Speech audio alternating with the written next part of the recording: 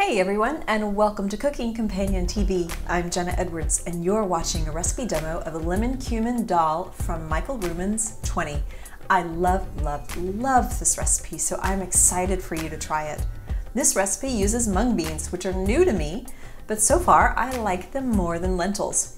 Actually, the original recipe calls for a combination of mung beans and black-eyed peas, but I'm using all mung for now.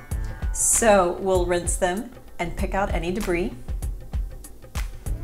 In a saucepan, add 3½ cups of water for 1 1/3 cups of beans. Bring this to a simmer over high heat. Cover and reduce the heat to low. And cook until the water has reduced to the level of the beans and the beans are tender, about 45 minutes. In a small dish, combine cumin, turmeric, cayenne, fresh ginger. I love using a microplane for this. It's so much better for infusing the ginger into whatever you're cooking instead of biting into little chunks of it. And let's add some garlic. I also love using a microplane for garlic.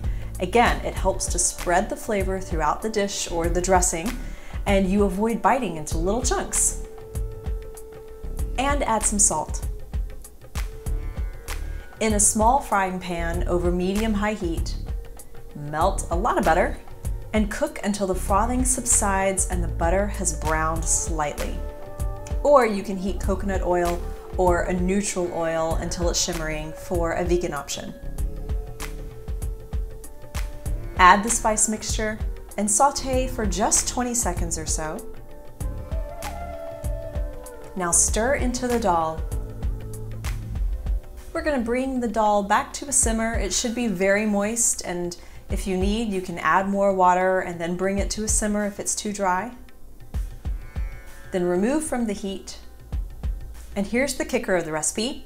Stir in a lot of lemon juice. Here we're using 2 tablespoons.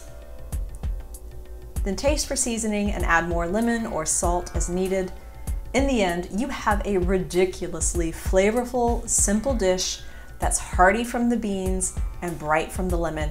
It's not at all lemony. It's a wonderful use of the power of an acid to enhance the other flavors in cooking.